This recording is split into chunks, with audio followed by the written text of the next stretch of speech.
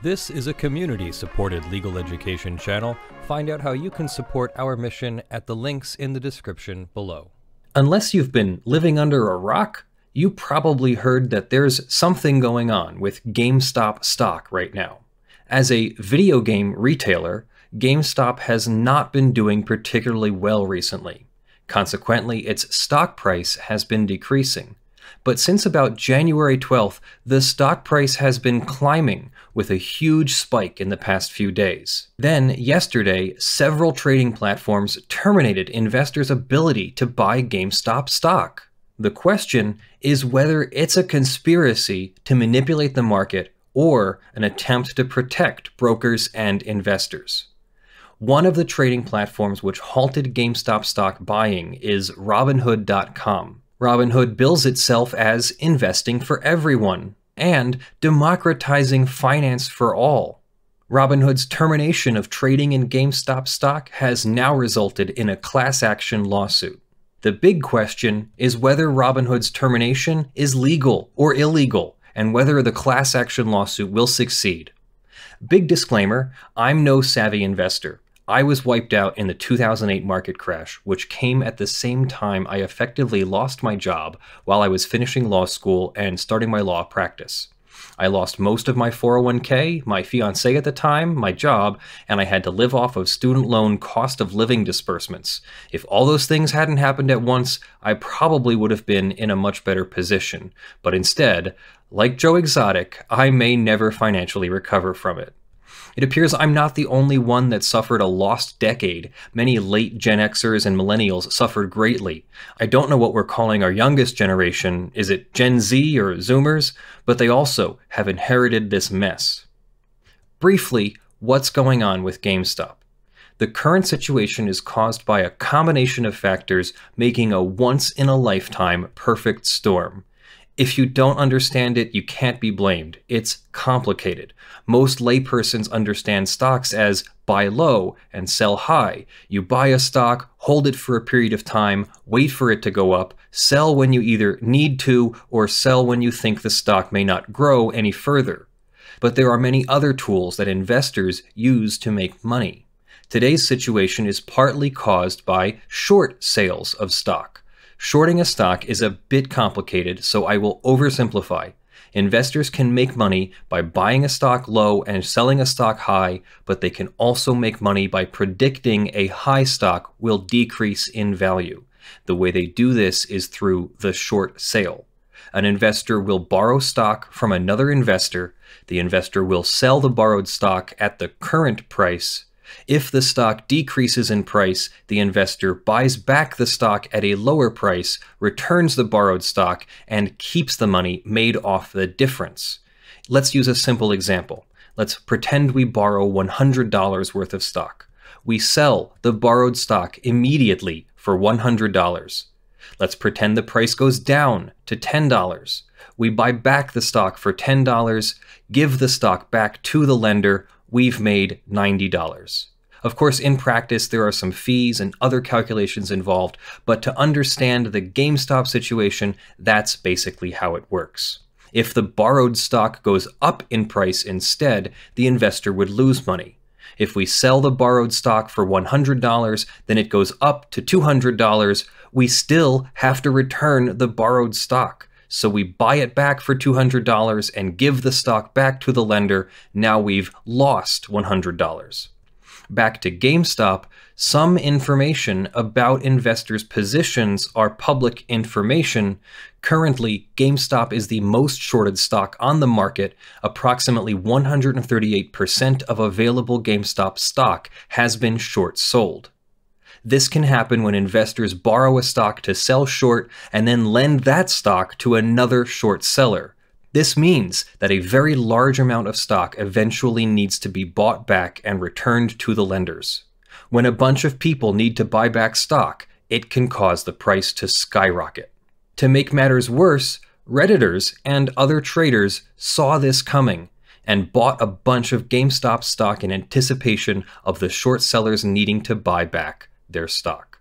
Short sellers buying back stock is called covering their position, As we speak, short sellers of GameStop stock are predicted to cover at almost exactly the same time.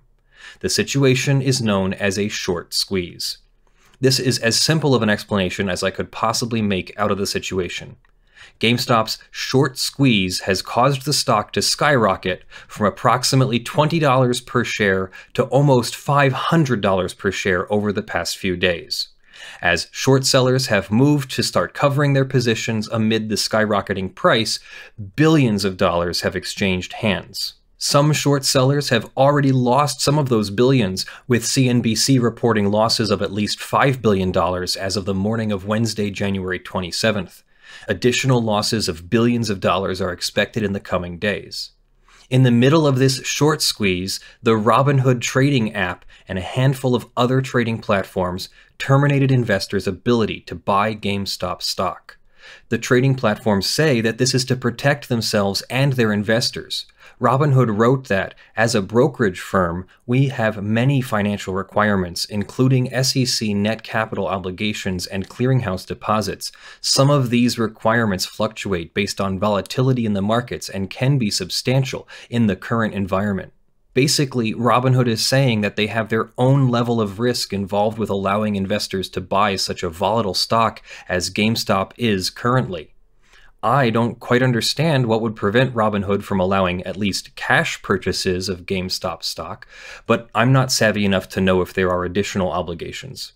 But the timing of the termination, coupled with the lack of advance notice, already looks very suspicious, almost like Robinhood is protecting the short sellers who stand to lose billions of dollars. Suspicions grow even stronger, with reports saying that some of the short sellers have a conflict of interest with the Robinhood trading platform. It's reported that Robinhood trades go in part through Citadel Securities, who may have an interest in protecting the short sellers. This link is unclear, but Citadel was previously fined $22 million in 2017 for fulfilling stock trades at prices other than the best price. Citadel disavows any influence on Robinhood's decision to terminate trading of GameStop stock. But that hasn't stopped one investor from filing a class action lawsuit. Brendan Nelson from Massachusetts has filed a class action lawsuit against Robinhood alleging breach of contract, breach of an implied covenant of good faith and fair dealing, negligence, and breach of fiduciary duty. Like lawyers, some financial advisors are required to keep their clients' best interests at heart. This is known as a fiduciary duty to the client. Let's go over the lawsuit. The lawsuit was filed in the U.S. District Court in the Southern District of New York on the 28th, yesterday, Thursday. And it starts by building a foundation of who Robinhood is and that they are a trading platform targeted to the people, primarily younger investors and over 10 million users. The lawsuit alleges that GameStop stock began to rise around January 11th, and Robinhood allowed its retail investors to trade GameStop on the open market. Then the suit alleges that on January 27th, Robinhood, in order to slow the growth of GameStop stock and deprive their customers of the ability to use their service, abruptly, purposefully, willfully, and knowingly pulled GameStop stock from their app, meaning retail investors could no longer buy or even search for the stock on Robinhood's app. It alleges that Robinhood's actions were done purposefully and knowingly to manipulate the market for the benefit of people and financial institutions who were not Robinhood's customers. Since pulling the stock from their app, GameStop prices have gone up, depriving investors of potential gains. Additionally, in the event GameStop goes down, Robinhood has deprived investors of shorting GameStop in the hopes of price drops. In sum, Robinhood has completely blocked retail investors from purchasing GameStop for no legitimate reason, thereby depriving retail investors from the benefits of their services. It alleges the Financial Industry Reporting Authority, which governs brokers like Robinhood, has a Rule 5310 regarding the best execution and interpositioning, requiring Robinhood to make every effort to execute a marketable customer order that it receives promptly and fully. By failing to respond at all to customers placing timely trades and outright blocking customers from trading a security, Robinhood has breached these among other obligations and caused its customers substantial losses due solely to its own negligence and failure to maintain adequate infrastructure. Now, that's a lot there, because did they really fail to maintain adequate infrastructure? Did they really owe a duty? And did they really not fulfill trades that were already ordered by customers, or did they simply block their customers' ability to make new trades or buys on their platform? We'll go over the contract that you have with Robinhood in just a few minutes. Robinhood continues to randomly pull other securities for no legitimate reason, so of course a legitimate reason would be a defense there. Robinhood is pulling securities like GameStop from its platform in order to slow growth and help benefit individuals and institutions who are not Robinhood customers, but are large institutional investors or potential investors. Then it goes into plaintiff's individual experience that he tried to purchase stock and found GameStop was unavailable. It did not appear, even though it is a publicly traded company. Therefore, plaintiff, like others, lost out on all earning opportunities. It then goes on to make class action allegations. The class is all Robinhood customers within the United States who were not able to execute trades on GME after Robinhood knowingly, willfully, or purposely removed it completely from their platform. Now, I already see a problem with that because this is a federal lawsuit, and federal lawsuits will need to have some kind of jurisdiction, some kind of federal jurisdiction.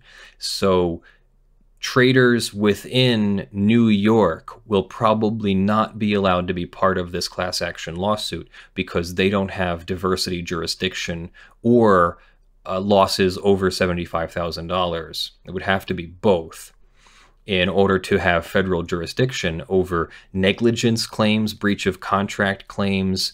Those are all claims within the purview of state law, not federal law. So that might be a problem.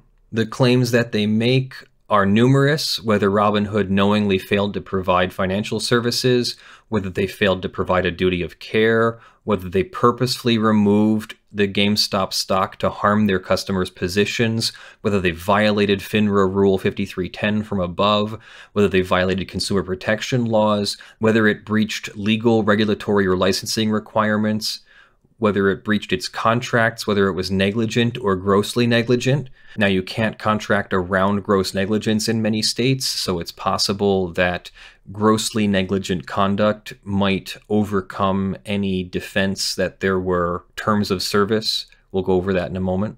Whether they breached their fiduciary duties, whether they were unjustly enriched, whether class members were injured by Robinhood's conduct, and whether there is any entitlement to injunctive or declaratory relief. So they allege breach of contract, that there was a customer agreement with Robinhood, that Robinhood breached its customer agreement by failing to disclose that its platform was going to randomly pull a profitable stock from its platform, that Robinhood failed to provide adequate explanation, that Robinhood knowingly put their customers at a disadvantage compared to customers using other trading platforms, that Robinhood failed to provide access to its own financial incentives, that Robinhood prohibited plaintiffs from performing in a timely manner under the contract, that Robinhood failed to comply with regulatory or licensing or legal requirements, and they failed to exercise trades requested by customers. Then they allege breach of the implied covenant of good faith and fair dealing. This is a legal requirement that is in every contract, regardless of whether it's expressed. They say that Robinhood unfairly interfered with the rights of plaintiffs and members of the class to receive the benefits of the customer agreement by failing to provide services necessary to carry out a trade, by failing to provide certain trading services at all, by failing to inform individuals in a timely manner of the drastic changes in trading abilities, by prohibiting plaintiffs from buying GameStop stock for Robinhood's own monetary interest and not disclosing those interests or conflicts of interest, that their conduct has caused damage to plaintiffs and the class. Then the plaintiff alleges negligence, that Robinhood has a duty to exercise reasonable care, that they breached their duty by removing GameStop without notice from the app, by failing to provide financial services related to the stock, by failing to notify customers in a timely manner of the blackout. That Robinhood's conduct was want of even scant care, and its acts and omissions were and continue to be an extreme departure from ordinary standards of conduct. Their actions breach any duty of care to their customers, but are also inconsistent with the standard of care expected from similar firms in the open market. That no institutions similar to Robinhood have ever outright banned customers from purchasing a specific share of a specific security. That they abandoned their customers by pulling GameStop stock, a standard of care so far below what is required for a business engaging in time-sensitive trading services, amounts to a complete abandonment of its duties. That its grossly negligent and wrongful breaches of its duties owed to plaintiffs and members of the class proximately caused losses and damages. Those losses reflected damages to plaintiffs in an amount to be determined at trial.